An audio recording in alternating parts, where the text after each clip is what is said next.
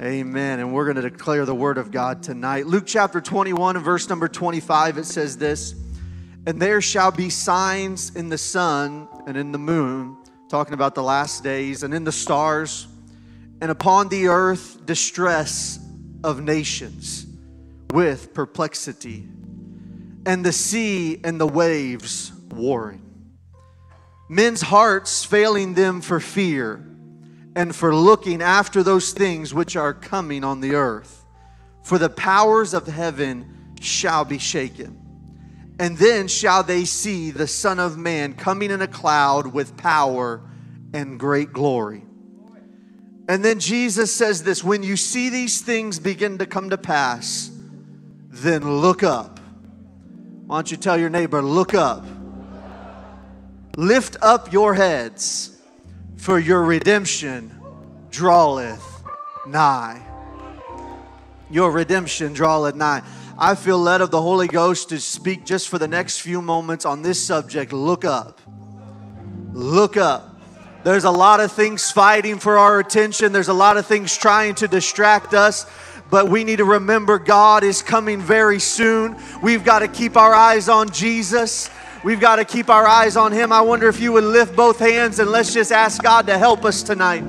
God, help us, oh Lord. God, help us, oh Lord. We need you, Jesus, to speak in a mighty way. God, let your anointing fill this room, oh God. Let your people leave this house tonight, God, with the determination, oh Lord, to not waver, God, but to stand on you, oh Lord. We thank you, God, for what you're going to do. We praise your name, oh Lord. We thank you, Jesus. Amen, amen. Amen. Everybody say in Jesus' name. Amen. God bless you. You may be seated.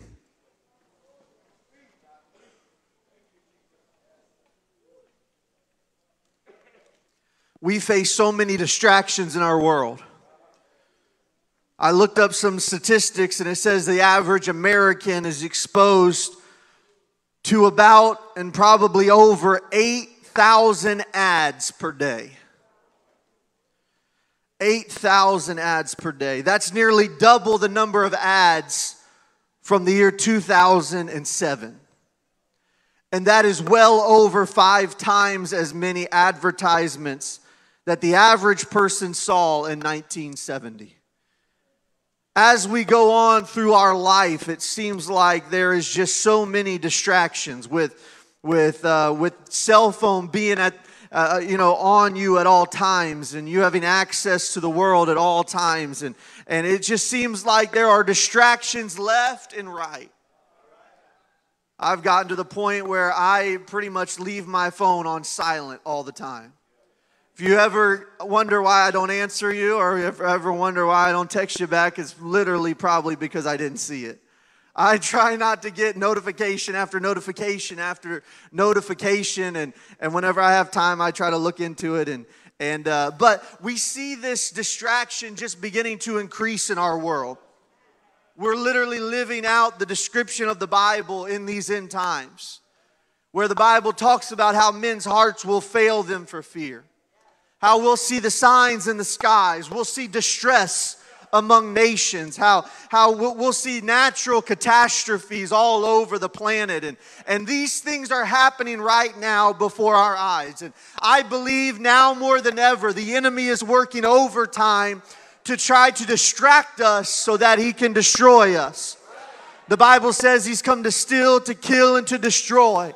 I believe he wants to steal your attention. That's the first thing that he will try to do, is to get your eyes off of God, to get you distracted, to steal your attention, to kill your faith, and to eventually to destroy your future. The enemy works overtime to distract us and to destroy us. But God is wanting to shine through all the distractions that's in this world. In fact, as the world gets darker and darker, the light of God will only shine brighter. and brighter. As this world begins to get darker and darker, ladies and gentlemen, we should be more different than the world than ever before. Every day that passes, we should be more distinct. Every day that passes, we should be more different, because it is getting worse and worse, just like the Bible said.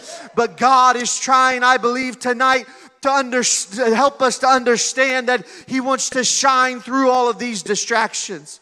He wants us to look up. He wants to comfort our hearts. He wants to give us strength, and He wants us to be an overcomer. But sometimes it's hard in this life. David said it like this in Psalms chapter 40 and verse number 12. He says, "For there are innumerable evils that have compassed me about. Iniquities have taken a hold on me, so that I'm not able to look up. They are more than the hairs of mine head. Therefore my heart faileth me." Ladies and gentlemen, this can so easily happen to us. If it happened to David, it can happen to you and I. And I feel led of the Holy Ghost to rise up to say we cannot let our hearts fail us for fear in this hour, but we must look up. Yes, there may be evils that are compassing us about. Yes, iniquities may be taking a hold on us, but we've got to look to the hills from whence cometh our help, because, ladies and gentlemen, our help comes from the Lord.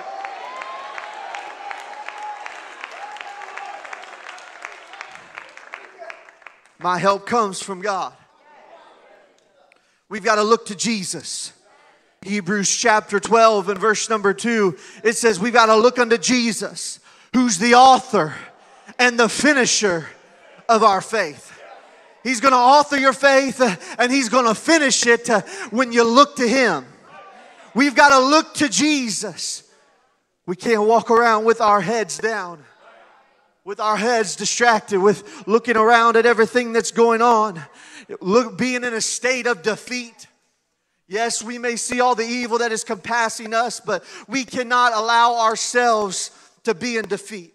Judges 8:28 says that your head down is a sign of defeat. Thus Midian was subdued. Other translation says was broken. Midian was broken before the children of Israel, so that they lifted up their heads no more. And the country was in quietness or peace for 40 years in the day of Gideon. This is a sign when you have your head down, when you no longer lift up your head, it is a sign of defeat. It's a sign of brokenness. It's a sign of that you have lost. And I was talking to one of our Bible quizzers this past weekend. They were doing a good job, but it just looked like they were about to fall asleep at the board.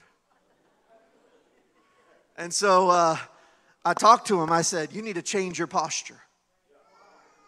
I said, "It looks like you're just like, yes, Paul, an apostle of Jesus Christ, called to be one." And it looked like they were taking, and they said, "I'm not taking it nonchalant." I said, "Then you need to change your posture." I said, "When you change your posture," I said, "you look lazy even though you're not." I was just being real with them. And I said, you need to change your posture from just being kind of, show them, to being a posture that's of attack. We take Bible quizzing seriously. I don't know if you guys realize that around here. Maybe a little too seriously. But ladies, I thought of that when preparing for this message. I thought sometimes we need to change our posture. When we walk through wherever we're walking through, whether it be our house, our workplace, our schools, or even the shops that are around this city, wherever you walk, you need to walk with your head lifted up. You need to walk with your shoulders square. You need to understand something. You are a child of God. Let me tell you, it doesn't matter what you face in this world. It doesn't matter the evil that may try to come against you. You are the head and not the tail. You're the apple of His eye. You are adopted of God. Get your head up. Square your shoulders and be an overcomer.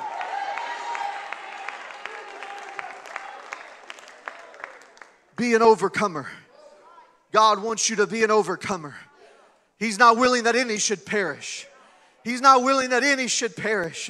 But sometimes we look at our big problems instead of our big God. And I know this is a simple message, but I feel so strong in the Holy Ghost in these last days, ladies and gentlemen, we have got to look up. We've got to make a concerted effort to keep our eyes on Jesus. There's so many things trying to distract us, so many problems in our world, so many issues that seem like they are they are so fatal issues that we've got to worry about all the time. But ladies and gentlemen, we've got to keep our eyes upon Jesus. You see, Israel, they had a big problem. When they first came out of Egypt, they began walking through the wilderness. Many scholars believe it was well over 1 million, maybe even multiple millions that came out of Israel, walking through the wilderness on the way to the promised land. Came to the point where they said, how are we going to feed everybody? How are we going to feed 1 million, maybe 2 million plus people as we're walking through this wilderness? And God gave them the answer. The Bible says that He gave them manna that would come down from heaven every morning, where they could just walk out every morning and collect what they needed to sustain them for the day. They could collect in the middle of the wilderness on their way to the land that God had promised them. They looked around and they said, hey, we've got some problems. We need some strength, God. What can we do? And He just said, look up, because God's going to provide for you every single morning. God's going to provide for you in your needs. Jesus, they had brought this to Jesus in John chapter 6, and I found this so interesting because they told Jesus in John chapter 6 and verse 31, they said, our fathers did eat manna in the desert.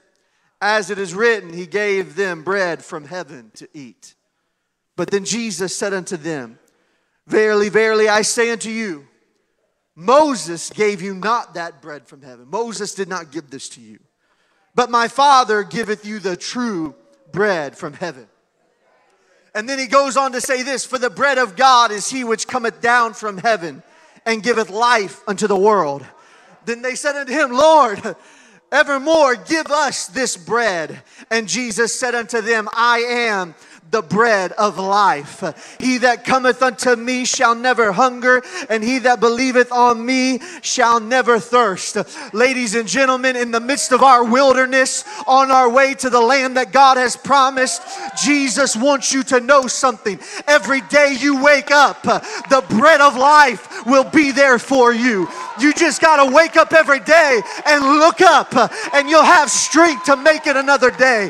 You'll have strength to make it through whatever wilderness you face, whatever trial you go through. You can just look up, and the bread of life will sustain you. God will sustain you in this hour. Don't think that God's going to desert us now. Everywhere people begin to look up to God, He would never leave them and never forsake them. He would always author their faith. He would always bring a finishing to their faith. He is the bread of life. Jesus is that bread of life. He's that strength for you every day. Let me say this, He's an everyday God. One thing you'll know about manna is it would spoil quickly, the Bible tells us. They couldn't store up a whole bunch of manna to make them to last them for the week or for the month or for even 3 or 4 days. They couldn't do it. In fact, it would spoil by evening a lot of times, the Bible said. Think about that when you're thinking about Jesus being the bread of life.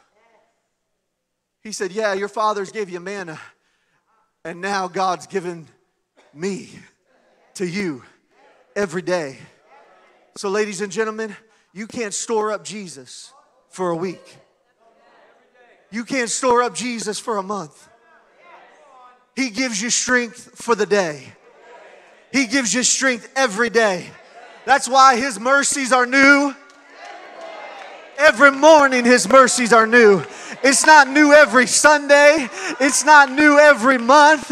It's not new every year. The mercies of God, the strength of God, the blessings of God are new every morning. Every morning. We've got to look to Jesus, the author and the finisher of our faith. But if we're not careful, sometimes I believe we'll do three things. We'll either look back, look around, or look forward instead of looking up. And I want to talk about just those three things for just the next few moments that I have with you. Ladies and gentlemen, we cannot look back. We cannot look back. We've got to, yes, we can learn from the past, but we cannot look back to the past and draw strength from the past.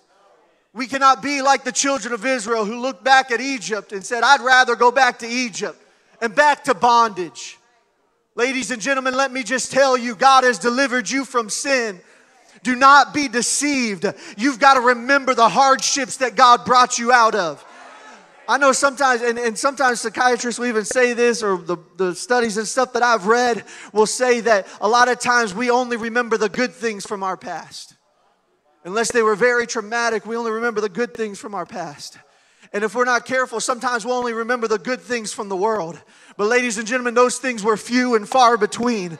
Do not be looking back to your past. Now's not the time to turn back.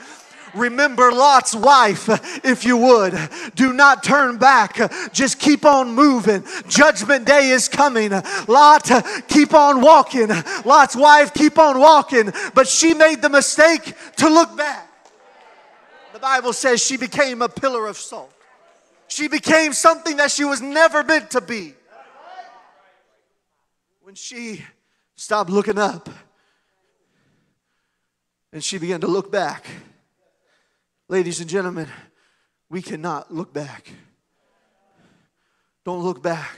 Don't let your past mistakes paralyze you in your future. Let me tell you something. Whom the Son sets free is free indeed. If you confess your faults, He is faithful and just to forgive you and to cleanse you from all unrighteousness. 1 John 1:9. He's able to cleanse you. He's able to forgive you of everything. But let me tell you what the enemy does. The enemy wants nothing more than to bring up your past. He wants nothing more than to try to remind you of who you used to be, how many mistakes you made. Ladies and gentlemen, when all that begins to happen, you've got to continue to look up. You got to look up. You've got to tune your ears to heaven and say, it doesn't matter what other people say about me. It doesn't matter who I used to be, but I'm looking to Jesus. It matters who He says that I am. You can't look back. And ladies and gentlemen, we cannot look around in this day and age as well. This is probably the one I struggle with the most. I love politics and I love sports, and I could listen to politics all day long. I could listen to sports all day long. But if I'm not careful, those things will distract me from looking up. They'll distract me from looking up. It's so easy to get distracted with the things of this world, especially in the United States of America, where entertainment is king. So easy just to be entertained, just to allow ourselves to be entertained instead of us entertaining the presence of God. We have got to keep our eyes on Jesus. We cannot be looking around. Yes, there may be problems. Yes, there may be situations. You know, Peter, the Bible says that he stepped out of the boat and he began to walk on the water to Jesus. And we all know that the Bible says that he was walking on the water, but then he began to look at the wind and the waves that were boisterous. He began to look around at, how am I doing this? How is this happening? This wave's about to take me out. Instead of keeping his eyes on Jesus. And the Bible says when he began to look around at the wind and the waves, he began to sink. And he had to look back to Jesus and cry out for help. And Jesus lifted him up from being drowned or even sinking in that storm. Ladies and gentlemen, We've got to stop looking at the problems of this world and get our eyes on Jesus. We've got to hope in God. If we're not careful, we'll begin to hope in the government. We'll begin to hope in our job. We'll begin to hope in our bank account. We'll begin to hope in our intellect. We'll begin to hope in anything else but God. But ladies and gentlemen, we cannot trust in any of those things. As the Bible says, hope thou in God. We've got to put our trust in God. That's what it means to look up. What it means to look up is to say, you are the supplier of everything. I'm not looking to something else. I'm not looking for anything else to save me, to satisfy me, to fulfill me. I'm not looking for anything else. I'm looking to Jesus. You got to look to God. He is the one that's going to save you. He's the one that's going to keep you. He's the one that's going to strengthen you. He's the one that's going to bless you. I don't know what it's going to be like the closer and closer it's going to get to the coming of the Lord. I don't know how bad it's going to get, but I know it's going to get worse and worse. And ladies and gentlemen, let me tell you something. We're going to have to look to Jesus more than we ever have before. We're going to have to look to Jesus and trust in Him and trust in His Word more than ever before. We've got to look to Him. The next thing we can't do is look forward. The Bible says Jesus told him, take no thought for tomorrow. Don't worry about tomorrow, because sufficient today is the evil thereof. When you go into the future, I remember hearing this message as just a young man, and it has helped me so much. I remember a minister speaking on this subject, and he made this statement: when you go into the future, you go without God. Because God's in the present. He's a very present help in the time of trouble. God, I know God spans all time and space, but when you begin to go into the future, you begin to think about what may happen and what can happen, a lot of times we're not factoring in the strength of God. We're going without God. We're looking at all the negatives. We're looking at all the weaknesses. We're looking at all the things that may happen and can happen. And you know, we kind of think of it like this: I won't be strong enough when. But here's one thing we learn about God. God gives us strength for the day. He gives us strength for the day. He doesn't give you strength for the journey all at once, but He gives you strength to take the next step. It's a walk of faith. So that means we take one step after the other, and we don't have strength for the next step until we take the next step. We don't have strength for tomorrow till tomorrow comes. So ladies and gentlemen, we have got to put our trust in God, because He is the one that holds the tomorrow. He's the one that holds the future. Yes, you don't have manna for next month or even for next week. You just have it for today. And here's one thing you'll learn about God. The Bible tells us He won't put more on us than we can bear. But ladies and gentlemen, we can put more on ourselves than we can bear. We put more worry on ourselves. We put more stress on ourselves. We put more problems on ourselves whenever we're not factoring in that God's going to give us strength when we get to that battle. When we get to the battle, God's going to give us strength. We got to understand, like David didn't know how it was going to happen, but David just knew, hey, you're coming to me with a sword and a spear. I've come to you in the name of the Lord. Whatever I do is going to prosper because God is with me. I'm not looking at the giant. I'm not looking at the problem. I'm looking at my God. And He's able to sustain me. He's able to keep me. And He will not put more on me than I can bear. So I stand here today and tell you, look up. Look up. Don't look to anything else to satisfy, to fulfill, to strengthen, to give you peace, to give you joy, to give you love. All that comes from God. All that comes from His Spirit. That comes from the fruit of the Spirit, ladies and gentlemen. It does not come from this world. It can't come from external circumstances. It comes from the internal working of God's Spirit. You got to find something in the midst of everything going on around you to look up. Acts tells us about Stephen, this young preacher full of the gospel. He began preaching in Acts chapter 7, and they began to get so mad at him and what he was saying. But the Bible says this, in the middle of it all, in the middle of people wanting to stone him, in the middle of people wanting, just yelling at him, in the middle of all this turmoil and all these problems that he began to be facing, it says, but he, being full of the Holy Ghost, looked up steadfastly into heaven, and he saw the glory of God and Jesus standing at the right hand of God. Ladies and gentlemen, I don't care how bad it gets in your life. Let me tell you something. Stephen was about to be stoned to death. I don't care how bad it gets in your life. If you just begin to look up, let me tell you something. God's going to open up the windows of heaven, and it doesn't matter what man does to you. You will have the glory of God fall in your life. You can have the peace of God fall in your life. When you look up, when you lift up your eyes to the hills. Woo. When you look up and you lift up your head, because your redemption draweth nigh. Now more than ever, you've got to declare every day, every morning, God is your strength. God, you're my source of strength. I'm not going to get strength from any other source.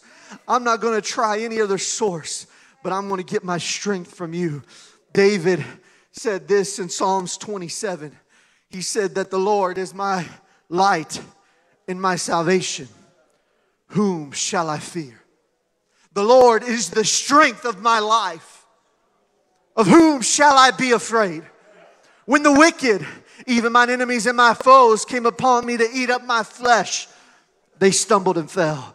Though an host should encamp against me, my heart shall not fear. Though war should rise against me, in this will I be confident. One thing have I desired of the Lord, and that will I seek after, that I may dwell in the house of the Lord all the days of my life, to behold the beauty of the Lord and to inquire in His temple. Let me just say this. I know I'm preaching to the choir, but you've got a desire to dwell in the house of the Lord all the days of your life. I don't care how bad things get. You need to get yourself to the house of God. You need to be here every time the doors are open. Be here every time that you can. Why? Because there's strength in the house of God. God will begin to correct your vision. He'll help you. He'll strengthen you when you begin. And David learned this. He said, I've learned, I desire, and I'm going to seek after dwelling in the house of the Lord all the days of my life. He said, this is why, for in the time of trouble, He shall hide me in His pavilion. In the secret of His tabernacle, He shall hide me. He shall set me upon a rock.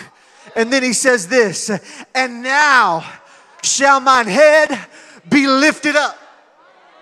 Let me tell you something. When you get into the presence of God, when you get into the house of God, and ladies and gentlemen, that's what's going to happen tonight. I don't care what you came in here with. I don't care what burdens you've come in, how weighed down you walked into this place tonight with.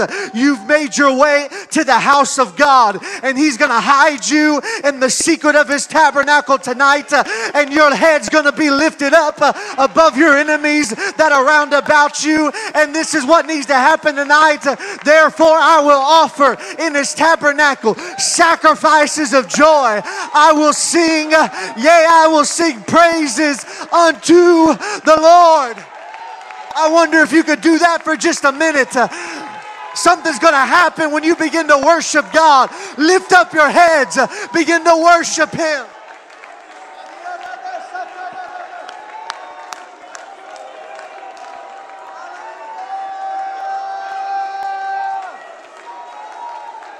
Come on, that's it. Offer a sacrifice of joy. Come on, don't do the normal. Make it a sacrifice. I'll offer a sacrifice of joy. Come on, praise Him. Come on, praise Him. Your head's going to be lifted up above all your problems. You're going to be lifted up above every problem that you're facing, every trial that you're facing. Woo! You can stand to your feet. I'm all through. We're about to just have a time of worship. And I believe whenever you leave this place, God's going to do a miracle in your life. You're going to see things clearly. In Mark chapter 8, Jesus came to a blind man. Mark chapter 8, and He came to Bethesda and He found that they brought a blind man to Him. They said, Jesus, can you touch him? And so He took the blind man by the hand, the Bible says, let him out of the town. And then the Bible says He spit on his eyes and He put His hands on him. And He asked him what he saw. The Bible says he looked up and he said, I see men as trees walking. The very next verse says, after that He put His hands again upon his eyes and made him look up. And the Bible says, and he was restored and saw every man clearly. Ladies and gentlemen, I don't know what situation you've came into the house with. I've come to just remind you to look up. Look up. Look up. Your redemption draweth nigh. Look up. He's got your answer. He's got what you need. Don't turn to the right or turn to the left. Keep thy foot from evil.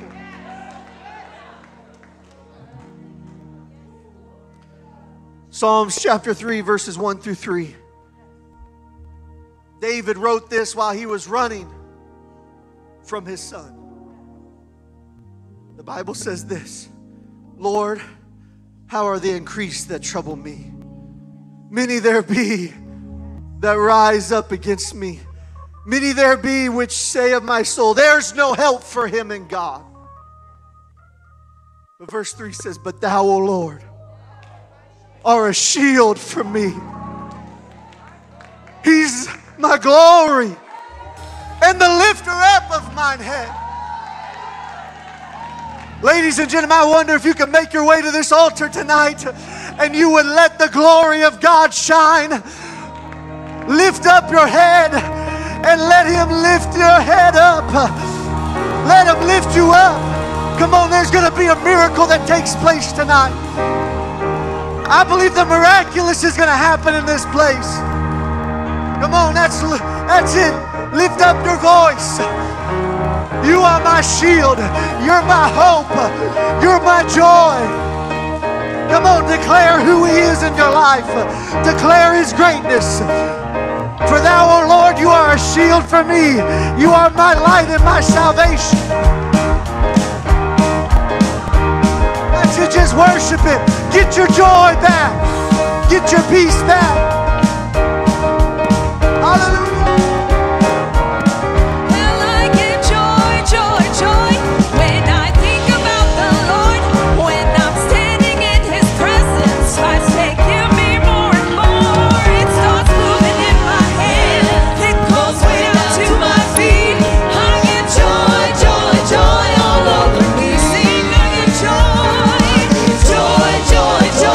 When I think about the Lord, when I'm standing in His presence.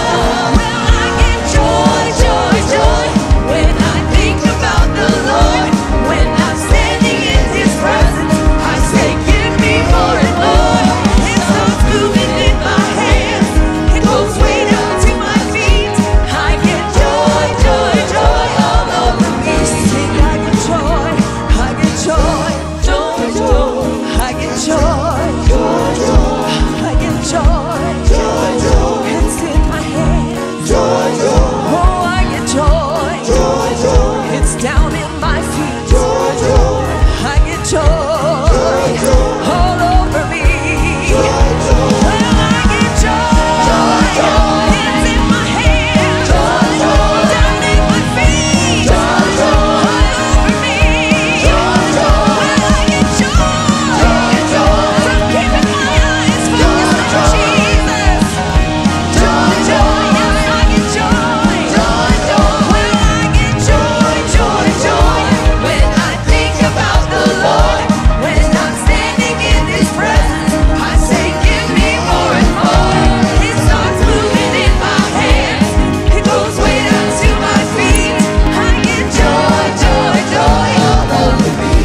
Sing it again, oh, I get joy when I think about the Lord. When I'm standing in His presence, I say, give me more and more. It starts moving in my hands. Oh, yes, goes way down to my feet. Hallelujah. Joy all over me. Aren't you thankful for the joy of the Lord? Hallelujah.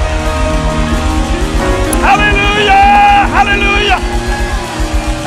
We lift up our heads to you, Lord. We lift up our voice to you, Lord. We lift up our hands to you, Lord. Woo! Hallelujah. You know, when we are working with people to receive the Holy Ghost, we tell them in the process of harvesting after a message that there are 5 things that you need to do to get in the right position or posture to receive the Holy Ghost for the very first time. Many of you remember when you received the Holy Ghost for the very first time. There's that bridge that you have to go over from the natural to the supernatural, yielding your will and your spirit to God's presence and God's power. And so that's not always an easy path to take. But when we tell them 5 things, one of them is that you've got to lift up your head. Because you know, when your head is down in shame and repentance, and there's a place for that when we're in a place of humility before the Lord, there is a place for that. There's a time for that, and there's a posture for that. But when it comes to receiving from the Lord, you got to lift up your head. Oh, hallelujah. You got to get in the right posture and position to receive the mighty hand of God upon your life. Hallelujah. I believe the Lord wants to give us some joy and peace, and I believe God wants to give us some encouragement. But oh, we got to get in that posture as Brother Ritchey preached tonight and lift up our head. Come on, let's do that one more time before we leave tonight. Would you lift up your head?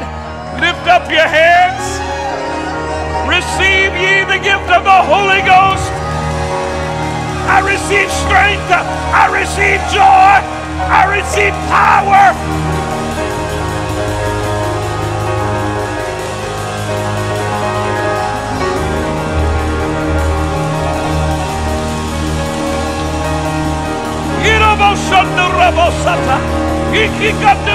Yes, yes, yes.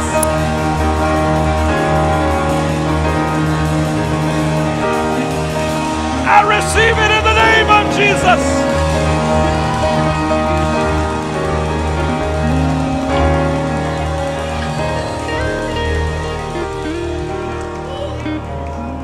I was thinking about Brother Tyler Ritchey was preaching how that lame man in Acts 3, that he looked. Peter said, look on us. Amen. His head was down in shame, but he said, look on us. Silver and gold have I none, but such as I have give I thee. Oh, my friend, it pays to look up because Jesus could give you everything you need. Hallelujah. Praise God.